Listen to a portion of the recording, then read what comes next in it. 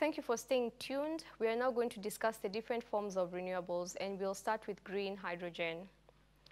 So green hydrogen, which is more accurately not a source of energy, but a form of energy storage, because energy is used to break either methane or water to produce the hydrogen.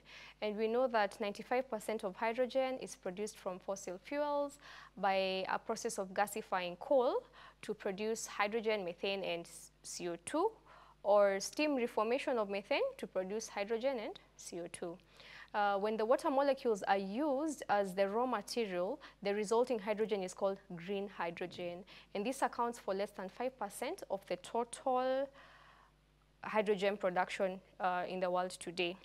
So with this in mind, Daktari, green hydrogen was promoted during the African Climate Summit because its production does not produce carbon dioxide. However, it is dependent on the availability of water, which is a scarce resource, and desalination of salty water excuse me, for production of hydrogen is also very expensive. So, in your opinion, is it practical for green hydrogen to be used as a replacement for diesel and petrol in transport and manufacturing of our industries, in our industries? Thank you, Joyce. This green hydrogen debate, or in the broader context, we are calling it power to X, is a new perspective in the renewable energy sector and in what you're calling green manufacturing, for example. Many years ago, over a decade ago, we used to say that hydrogen is a precursor to an electric economy. So everyone knows that the apex of energy supply is electricity. It is the cleanest and the most efficient and the most desired form of energy, electricity. But for us to get there, we need hydrogen. So we are basically looking at the second last step to what we are calling a clean energy supply system. So green hydrogen, as you put it, is where we break water into hydrogen and oxygen using renewable resources. And that way, we have an energy storage media that is free of fossil origin. That's where the hydrogen debate comes in. Now, hydrogen is a very small molecule, but it is one of the building blocks of any hydrocarbon, including petroleum, including coal and others.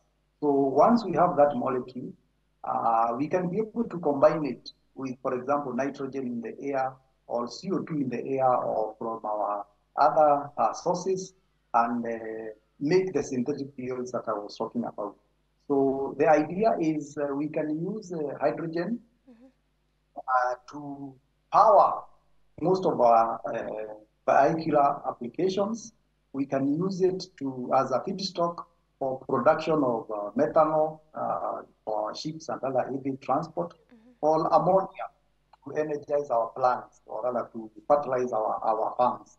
So that's the basis of green hydrogen. Right. We can also use it in the steel industry with the CO2 to come up with what you're calling green steel. So our manufacturing sector can actually run on a green trajectory. Okay, okay. But my concern is to get this hydrogen, because if you go and look for it in, if you go and mine for it per se, get its natural sources, it only accounts for 1%, the total hydrogen production in the world. So this particular hydrogen, green hydrogen, needs to be from water molecules. We break down the water molecules, right, to get that hydrogen. So yes, that water that we are breaking down to get the hydrogen is what is a scarce resource here in our country and maybe across Africa. Is it then feasible to be breaking down water molecules to access the hydrogen, yet we don't have enough water? Actually, you know, for me, I'm usually optimistic in the sense that even right now, we don't have access to water, leave alone the green hydrogen. We don't have access to potable water or clean water in our cities. What are we doing about it? So the issue is we can use it to draw synergies in water purification because we do not have sources of fresh water, and therefore we basically have to use renewable energy to desalinate water anyway. Then if you look at the hydrogen production cycle, the percentage of desalination of water, the energy that is consumed in desalination, is very small compared to the other processes of hydrogen production chain.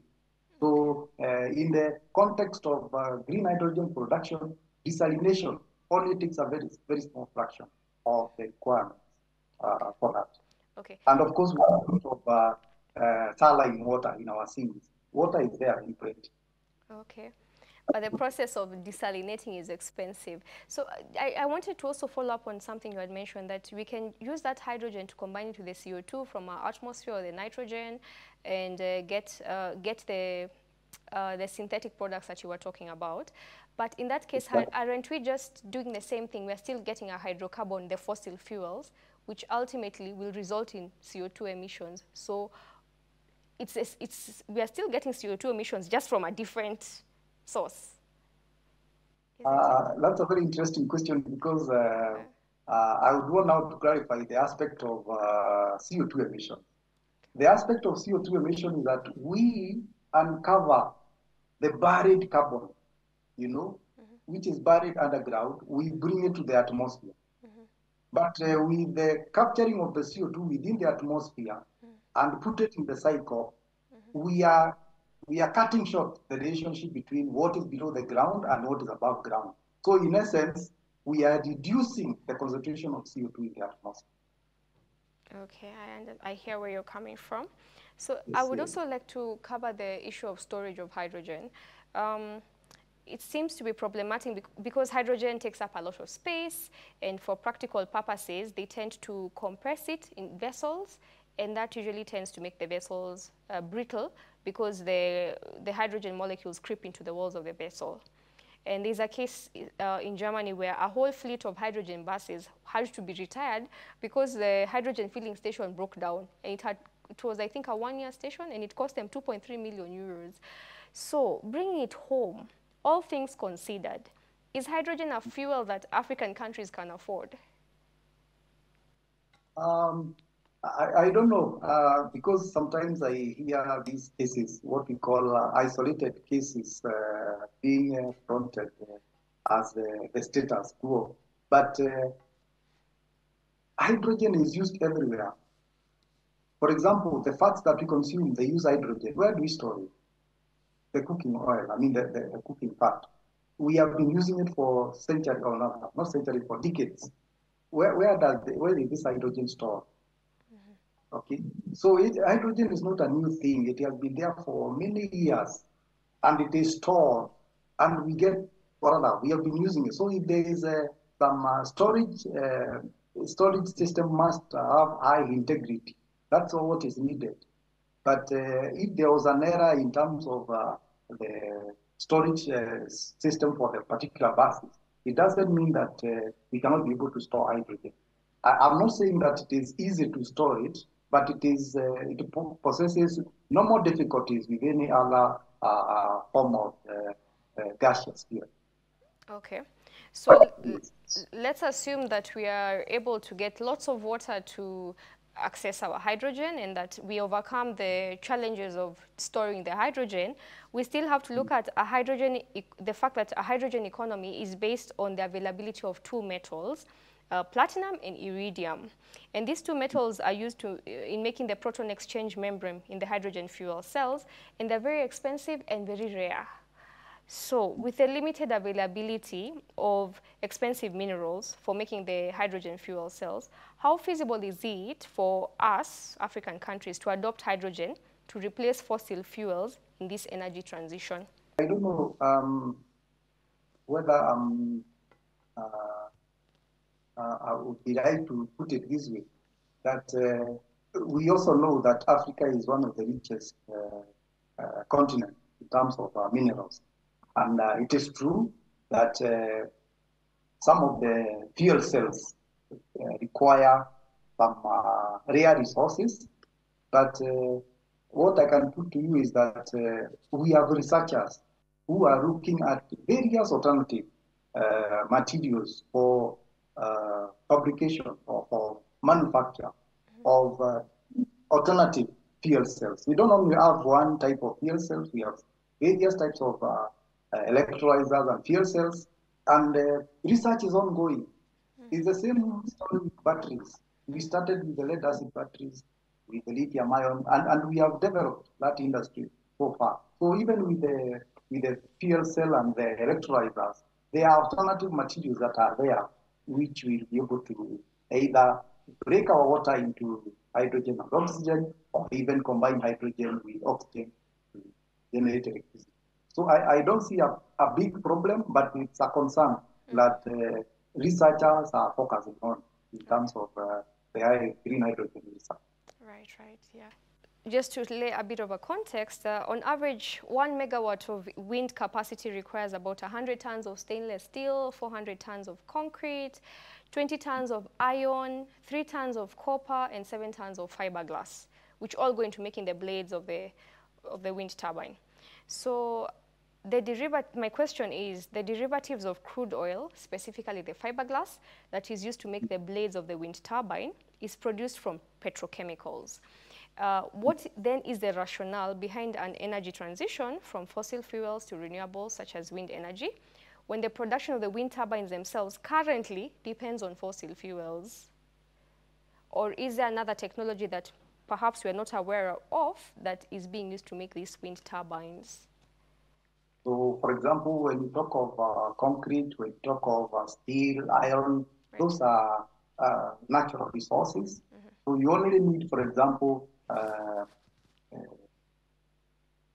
fiber, maybe the fiber you think that is what is coming from petroleum, for example. So the rest of the materials are basically natural minerals, which we extract and use now the fossil fuels to make them. And stepping out from the green hydrogen discussion, we can say that if we are able now to generate our green hydrogen, use it in what you're calling green steel manufacture, we have already eliminated the aspect of the fossil fuels.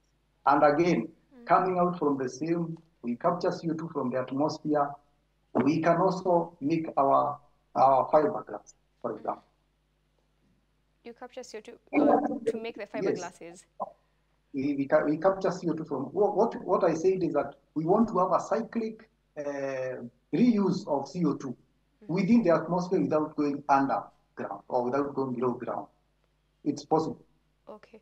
What is the problem in accessing the CO2 that is underground?